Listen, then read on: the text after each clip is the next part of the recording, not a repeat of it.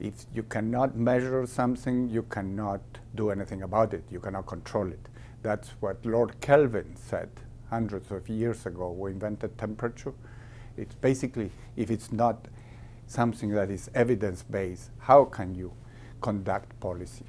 Okay, so that's part of why it's important to measure something. Then, what about governance? Governance matters, and we have done a lot of research. It matters by 300%. Why 300%?